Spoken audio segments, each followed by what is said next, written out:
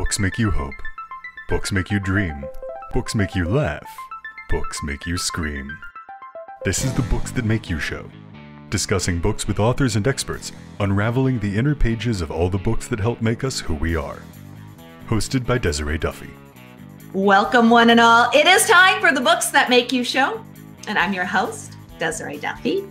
And today we're talking about books that make you choose your own adventure, or as you may find out, you might die trying to choose your own adventure. Remember those choose your own adventure books back in the day? Well, they've grown up a little bit, and it's absolutely and deliciously horrifying. Today we have two guests, authors Mark Tullius and John Palisano, and they have written together. They've collaborated, which is really awesome and exciting. So I want to learn about that process. They've made the latest entry in the Try Not to Die series. And they've collaborated to bring forth this hair-raising and adrenaline-fueled thriller. Now, the premise of these books is readers can choose the end make a decision at the end of each chapter. So one choice might lead them to a gruesome, horrifying death, and one choice might lead them down an entirely different path. So Mark Tullius is the author of Unlocking the Cage, Exploring the Motivations of MMA Fighters, and dark fiction, which includes Ain't No Messiah, Untold Mayhem, Twisted Reunion, 25 Perfect Days, plus 5 more. And I'll let him talk a little bit more about his very lengthy resume. As well, author John Palisano. He's the president of the HWA, that's the Horror Writers Association. He's a Bram Stoker Award winner. He has many books under his belt. One of my favorites is Night of a Thousand Beasts. And without further ado, I will let each of you just kind of say hi and tell us a little bit more, because you both have so many books, so many credits under your belt. I don't want to like murder your introductions and not do it justice. So John and Mark, welcome to the show. And John, let's start with you. Just tell us a little bit more about yourself. Oh, hi. Well, I think of myself as a creator, first and foremost. I work in a lot of different mediums over the years. I've been a writer since I was very young. When I won my elementary school, one of the writing competitions. And that's always been my big passion is writing. When I was like touring with bands, I was writing my first novels rather than going and doing the whole groupie drug thing. To preserve my voice, I'd go with a notebook, and it started as writing songs. And then I started writing what I would see. And then I wrote stories from that. And while we were touring, I would go visit colleges, and everybody thought I was crazy. They're like, "What are you doing?" I'm like, "I'm going to go jump into Emerson here or BU and just go meet with them." And they're like, "What? You don't want to go drinking with us?" I'm like, "No, I want to show them my book and stuff." And so I kind of got started there, and then I worked in the film industry for over 10 years as director's assistant and that sort of thing. And I just kind of transitioned over to novels. And I still do all that. And I write almost every day. I love it. That's my safe place is creating, be it songs or drawing or books. That's pretty much who I am. And we also have Mark Tullius. Mark, can you just tell us a little bit more about you and your wonderful writing and a little bit of your backstory? Well, thank you so much for having us on. This is awesome. I didn't find writing until my 20s, and I was really surprised when it found me. It was something I had to do. Many of it was short stories. I was loving short stories. That's why I felt really strong. Then transition to novels. I was surprised that I wanted to do any nonfiction, but I did a sociological study of MMA fighters, went to 100 gyms, interviewed close to 400 people, trying to understand why they fought, why I fought. So that's what I'm doing now. So it's a combination of these Try Not to Dies, fiction novels, short stories, and I'm doing a nonfiction book on traumatic brain injuries that goes really well with the MMA. Oh, I can imagine. I mean, that right there is an interesting topic, especially I love it when authors take their real life experiences. John traveled to colleges and worked on, was in a band, and then, taking that real psychology and the study of how people think and how they react, because at the core of everything, that's what impacts our fears. And that's what horror is all about. And knowing what triggers that and how to manipulate that and use that in your writing is a marvelous thing, in my opinion. So let's start, because I do want to talk about this book series. So can one of you set the stage and just tell us about the series as a whole? Mark. Okay. Well, I got the idea for the series maybe 8 or 9 years ago. I used to love Choose Your Own Adventures. I mean, I think that is what led me to reading. I would read those all the time as a kid. And then I had this idea. The first idea for At Grandma's House was the first book. And it was really going to be a massive thing with all these different choices. And then I realized it was just too difficult to do. It was going to be too big of a book. And so I was like, okay, we'll just have one correct way through the book. And then all the choices will end in death. Any incorrect choice ends in death. And so it's pretty brutal. Some people that are used to the Choose Your Own Adventure, they might be a little disappointed because they want different story branches, but this is one correct way through it, and then all these ways to die. So it's for me, it's a lot of fun. It could be pretty brutal, and I'll have John talk about this, but in this, some of these death scenes really kind of shook me up, especially not only just how brutal they were, like violent-wise, but it's when this boy and his girlfriend are dying. Like some of them are pretty sad, and it was a little bit tough for me to write. But that's where I got the idea for the series, and I have right now there's about 20 in the works, and I plan on doing about 3 a year. So. That's impressive. And I just got to say, I can see why you pulled in John Palisano to help out with this, because as you're talking about death, he's giggling. He's over there laughing. You're like, it's horrific. It's terrible. And he's snickering about it. Oh, yeah. I think that was one of the best parts of this collaboration for me is I would send Mark material and then he'd come back and say like, hey, you know, why don't we move I don't want to give any spoilers away, but why don't we move that death? And like, you know, just the ideas he had, I was like laughing out loud, literally, with some of the things he'd say, like, why don't we do this and that? And like, oh, that is so brutal. It's so twisted. And it was just so much fun to go back and forth and just try to up each other's antes all the time on the death scenes. And Mark, being a fighter, brought a lot of great choreography to some of those deaths too, which was really like cool. And I think like he mentioned, I think we were both a little surprised at some of the emotional gravity we were able to get in some of the deaths. Because it wasn't just like, you know, an 80s slasher death and kabooey, they're gone and that's it. Sometimes, but a lot the other times we were like dealing with like last thoughts and like final memories and things like that. And it was pretty like emotionally harrowing. We put a lot of ourselves into those scenes, which was surprising. Well, and that just sounds so fascinating. And this digs into that psychology I was talking about a little bit too, because the point of view of the reader in this is their point of view. So it's a little bit unlike most types of writing where you put the reader, it's you are doing it, not I or we. So there's a difference in the perspective for the reader. And that, I think, makes it more visceral. Would you guys agree? I think so. And I've had a lot of readers say it causes them a lot of anxiety because of that too. So when it's time to make a decision, they say they could actually feel, you know, this tension because they feel like it is them. And that's one reason why I love first person, especially with this series. And now I have to just assume that this book is not for everyone. So this is probably not something that you want to get for your 12-year-old nephew for Christmas. This is probably something that's a little bit mature. Would you agree? This is a little bit hard to say because this one is really young adult.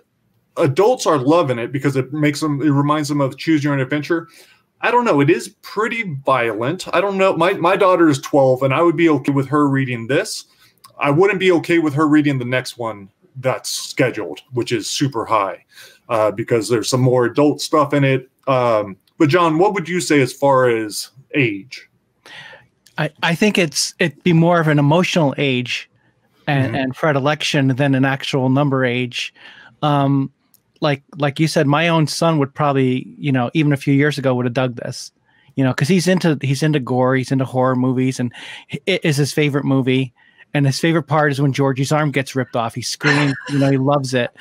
But other kids won't. But we're seeing other adults are sensitive to that level of violence and intensity as well. So I think it's more of an intensity warning than a age warning. I like that. That makes perfect sense, because right now we're a little bit hypersensitive because of the real pandemic. So let's talk about very specifically this book. Can you set the stage for this specific book in the series? Well, when I approached John, I think it was at the start of the pandemic, and we did not know what it was going to be about. I just saw that he was going to have some free time. I thought it was a great opportunity. And I said, let's figure out what we want to write about. And then, John, if you want to go into how that kind of decision came about. Right. Well, yeah, we weren't sure. We were thinking that the pandemic would be at the most a few months long. And we actually thought, maybe we shouldn't do a pandemic and call it something else, because this might be old news by the time it even gets out there. And it's still going pretty strong. But we also didn't want to just root it in the actual coronavirus. We came up with our own virus, which is different. And I thought it would be a really good challenge, because we're all trying to survive this at the same time. And a lot of people, as we were writing, the funny thing happened that it became real to a lot of people. I've had a lot of people who had it. I lost friends. I lost cousins to it. I fought the virus myself while I was writing this, and it became a very real thing. It came from like, hey, this will be a fun fictional idea, to really being able to pour ourselves into this at a very real way, which was cathartic in a way that I hope translates to the readers as well. So it was a really interesting one of the most interesting writing processes I've ever gone through in that regard. But to fictionalize it too, we made our own virus called the heliovirus, which is, a couple degrees different than the real one, of course, but it's still there. And I thought it would be really interesting to center this on a cruise ship, so that we'd have like just this boiler kind of place where we could have all the action. And the way I've been telling people, it's kind of like Die Hard on a cruise ship, but with teenagers, a teenage John McClane, and that's kind of how it feels. So they're trapped in there, they can't get out, and it's up to this young guy and his girlfriend to kind of fight these terrorists, and they're really nasty, and it's scary. And if you put yourself into those shoes, what the heck would you do if you were 15, 16, and these serious terrorists were pursuing you, and they were killing people left and right? That's terrifying. And we've seen some of the real terrorist videos, and they don't flinch. And you can't reason with them.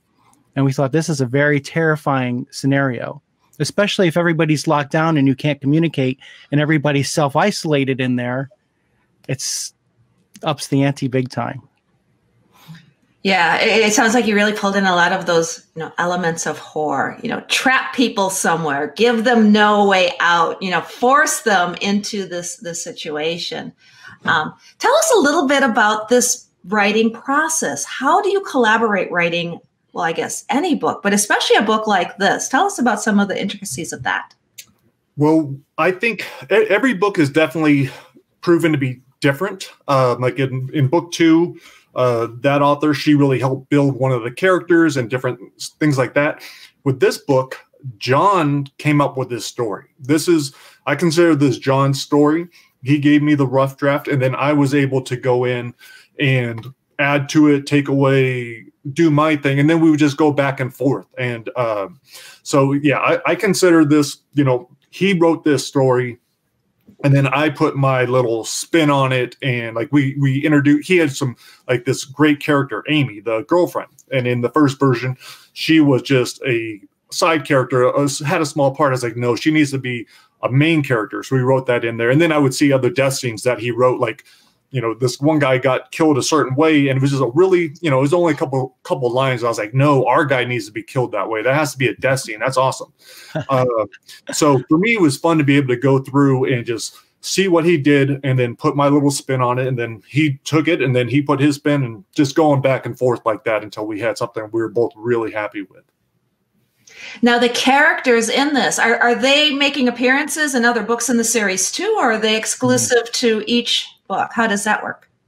Well, John came up with an awesome ending, which leaves it open to another one. Because prior to this, each of these Try Not to Dies is standalone. So they're completely standalone. Some are connected to other books. Like book 2 is Try Not to Die in Brightside, which is one of my novels. But so all these characters are different. But I have a feeling that we will be reintroducing these people for part 2 of the pandemic. And John also has another one in the Wild West. I'm not sure the official title yet, but that'll probably be like book 6 in this series. So yeah, we got a lot. But that will be completely different characters, complete different setting. I want to just explore as many different areas as possible. Mm-hmm. Now, are you mapping this out? Do you have like a wall, like a show Bible or outlines? Like how are you conceptualizing all of this? Because this sounds like quite an undertaking. For each book, I kind of have a rough, like, okay, I know it's going to be about 20 to 22 different chapters. They're probably going to be, I don't worry about length or anything like that. I just ask my co-author to help me come up with the overall story. We'll write it out, and then we'll figure out where we break it up, where the death scenes are. So it's pretty organic. I think the story comes first. The main story comes first, and then the death scenes present themselves and the places for choices. And so, John, I don't know about your writing process, but I usually just do a really quick outline and then go from there. Right. Well, I'm usually a serious outliner. And I think early on, I sent you a really extensive outline with each death kind of, idea on there. And you shared it with, I think, your daughter, and, you liked some of the language in there was fun. So I do that, but usually that changes halfway through. The book starts to go its own way. For this particular one, I actually got a blueprint of a cruise ship. And kind of plotted like act 1, 2, and 3 where it would be throughout the ship. And that helped out a lot just for geography and continuity's sake, because it can be really confusing if you're just trying to think and picture a cruise ship if you're not that familiar with it. So that helped out a lot. And also the other thing I shared with Mark was we did a kind of like an idea board, like a creative idea board, where I would take some pictures and some graphics and send it to him and say, this is kind of the feel of the book I have. And then he'd send me some stuff back, like some pictures, like this is what I was thinking. And, here's the kind of weapon he might use. Here's the kind of crossbow I was thinking. I'm like, oh yeah, that's a good one. Then he'd send me another one. Well, look at this one. It's like, got a steel tip and it'll pierce the heart through the breastbone. We're like, yeah, let's do that one instead, So there was a lot of little details like that were ironed out. That is so cool. It's like writing a program, a computer program, right? Because you have all of these different possibilities. Like, if not this, then this. If not this, then this. And you're just branching off. How many possible outcomes are there? I think there are 30 death scenes. I think there's one correct way, and I think it's probably about 29 or 30 ways to die. So you can read this 30 times and have a different outcome every time that you read it. You could die 30 times. You would only have one happy ending. And that's what ends up happening. Lots of times people will read through it, and then even if they don't die, I'm finding lots of readers will go back and read the death scenes because they enjoy them being killed. So there's quite a few ways to die, and that's a struggle too, trying to make each of the death scenes different. Like, okay, how many times can we allow them to be shot? How many times can they be burned? How many, we need to have someone be crushed. We need to have someone, blown up, drowned. Like, how many different ways can we do it where it's still, unique to this book, and each one is somewhat different. Yeah, Mark's breakdown after our first draft, where he listed all the different, like, death by knife, gun, knife. And he'd be like, we have too many guns. We got to kind of switch up. Let's think of some other objects to kill people with here. It was so funny just to see it broken out like that. I'm like, oh my God, I feel like a mass murderer here. I would hate to see your browsing history. Man. Yeah, it's pretty brutal. Yeah. Getting cloaked by the 5.0 driving around suddenly. Right. Use an incognito window when you're looking this stuff up. Right. You don't want the FBI on you. Good idea. Probably. So, and when you're doing this too, so, okay, you have 30-ish different deaths in this book. And when you expand that out into your entire series, like you're probably at the end of the day going to have all of like a bazillion different death scenes. Is that right? Yeah. Yeah. So it's interesting trying to make them different. And so there'll be similarities with all of them, but then sometimes I'll switch it around and it's like, okay, well, it wasn't the main character that died. It was his, best friend or whatever else, or instead of being shot in the head, it was shot, bled out through the leg. And so just trying to, make them different. And then each book has its own possibilities. Like, the Wild West is going to have some interesting stuff. I think we're going to have a lot more death by animal, and there's going to be some that are a lot of monsters. Some are going to be, we have one that's a war one in Iraq. And so that's going to be a lot of death by gun, but we'll figure out ways to make it exciting, I think. Oh yeah, exactly. Yeah, I've read John's Night of a Thousand Beasts, so I can see that expertise possibly helping out in that respect. Yeah.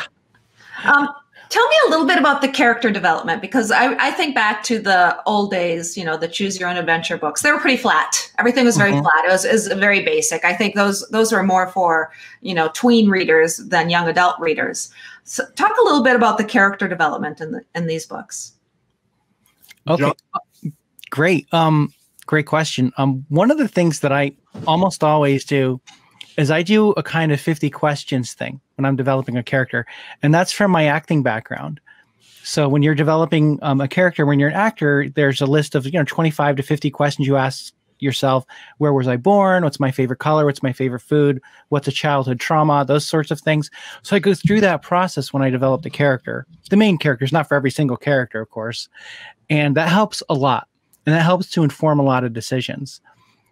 So when just going through that process alone can really help. And any writer out there, you can just Google like acting 25 questions, 50 questions. And I think it would really help you out to get rid of the flatness, because it makes you really, they start easy, but then they get kind of hard. Like, what was the first time your heart was broken? Do you have any dreams that are unfulfilled? Those sorts of things get in there. And when you're with that character in a cabin, and there's a bad guy coming, when you look around, you can get into that character's head, kind of like how an actor gets into a character's head, and you know what they're going to do. You know what would seem stupid to them and what would seem realistic for them to do. So I advise that process. That's my process. Some people just go right into it and they're fully formed and they've got them in there already. Yeah. The difference between plotting and pantsing is you're more of a plotter. Even with that. Yeah. Even with character development. Sure. How about advice for potential future authors, writers? What would you like to say to them if they're starting out? I would say just do it, just write. I think the biggest thing that slows people down and that slowed me down was worrying about things being perfect. When you come up with the perfect line, the perfect start, the perfect whatever. Now, it's like just write, just get it out there. You're going to change it so much along the way. You're not going to know the start until you've already done the entire thing. So I just really suggest write as much as you can without worrying, without editing, without any of that voice in your head saying you can't do it, and just have fun and, work that muscle. It's going to take a lot of time to develop it, but the more you do it, the better and stronger it's going to be. Yeah. And I'll echo Mark that's exactly, I couldn't say it better with that aspect. The other aspect I would add is to read widely and read everything. Read magazine articles, if you're into horror, read science fiction, read romance, read everything you can get your hands on. Read the classics. Read bad books, and read good books too. If somebody says, "Oh, it's the worst book," go and read it, because that helps exponentially. The one thing I always think that is underestimated is voice. You can get through the mechanics, you can get through all that, but if me and Mark and Desiree each, took a story like, say, To Kill a Mockingbird, we would each write a different book. It would have a different perspective, would have a different feel. All of our voices would be different. And I encourage all writers to feel like that, because it's not about the $1 million idea. In the 80s, there was this thing about like, you have to come up with this brand new idea and it has to be this revolutionary thing that's never been done before. But if it's poorly written, then you're dealing with a sci-fi movie of the week. Because a lot of those have great concepts that you've never seen before, but they're so poorly executed. You're like, oh my God, I can't even get through this.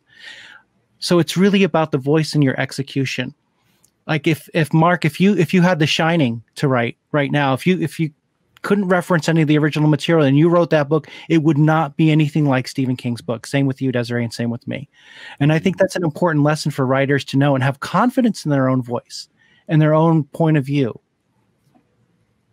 That is excellent advice. I think too, being involved with either a writer's group or an organization, I'll give you a chance here as I segue into HWA if you want to talk that up, especially for anybody who's an aspiring or is a horror writer. You want to talk a little bit about that, John? Well, sure. I think any organization is as good as the people in it. And it can be an amazing opportunity if you hook up and if you're open. And I think that's something that's really important to look into. On the flip side, it's not a great fit for every single person out there. But these organizations and like Greater Los Angeles Writers Society, there's so many Sisters in Crime. If one doesn't fit you, there's probably another one that does. There's lots of like the Writers Coffee House that Jonathan Mayberry has been doing around the country is amazing, and it's free and it's really supportive and wonderful too. So if one organization doesn't seem to be a good fit, look around. I think having a support system helps a lot, because we are very walled off and we're on our own islands a lot of the time. And it can really help, especially when it comes to business aspects and contracts. And how do I go from writing this to actually getting it to people to read, and buy it and hopefully make a living at it from one day. And these organizations are invaluable in that regard. Exactly. And one of the good things that the pandemic has done is it's brought a lot of these organizations more so online. They are doing conferences online. There's writers' workshops online. So there's no longer the excuse of, I can't be involved with the Greater Los Angeles Writers Society because they're in Los Angeles. Doesn't matter as long as you have a good internet connection. Yeah. Okay. Go ahead. No, I agree, and the whole Zoom revolution has been amazing. There's so many free seminars. There's NaNoWriMo just wrapped up, and they have it for teens now too. That's another amazingly supportive organization, and it's all online, which works out well for writers because we like being online. We like being able to pop out when we want to, then go back in when we're ready. Exactly. Doing it on our own terms. Okay, yeah. I want to give each of you a chance quick to tell us individually about any projects, books, other than this series that you might be working on that people should watch out for. Mark, I'll start with you. What else do you got in the works? I got a lot. Well, the Traumatic Brain Injury book will be out next year. Try Not to Die Super High will be book number 4 next year. And I know I'll have book 5 and 6 out next year as well too. Just don't know what they are yet. But I plan on being very productive. If anyone wants to check out my stuff, they could go to Mark at just marktullius.com. Fantastic. And John? Great. Well, my next big release is going to be the next Try Not to Die in the West. In the Old West next year. So I'm very much looking forward to that. I always have a lot of short stories coming out and some nonfiction coming out over the next year or two. There's something coming out at Cemetery Dance, Tales from the Lost 3. There's several more stuff in that regard coming out. And like Mark, my site's www.johnpalisano.com if you want to check out anything I have to offer. Also, I'm on Facebook and Twitter. I'm the only one on there, so you can find me pretty easily. The only John Palisano in the world. I love it. You guys, this has been great. And really quick, we can find the Try Not to Die series, Amazon, all the usual places. Is that right? Yeah, right now it's Amazon, KDP. Paperback is through anywhere. But right now the ebook is through KDP on Amazon. Fantastic. If anybody can't find it and you want to do that library thing, I always encourage people to call your library and ask them to order it, because that way the book gets into that library, not just for you to read, but for other people in the community to read too. Great. John and Mark, Thank you so much for being here today. I appreciate you. I love the Try Not to Die series, and this book is amazing. Thank you for sharing it with us today. Thank you for having us. And thank you, everybody, for being here today on the Books That Make You show. Again, my name is Desiree Duffy, and you can always find us on our website. It's booksthatmakeyou.com. We're on Facebook and Instagram. And of course, we've got that YouTube channel that we encourage you to subscribe to so that you can check out shows like this, plus all sorts of other great programming that we are doing. Until next time, all of my bookish buddies, please enjoy all of the books that make you exactly who you are.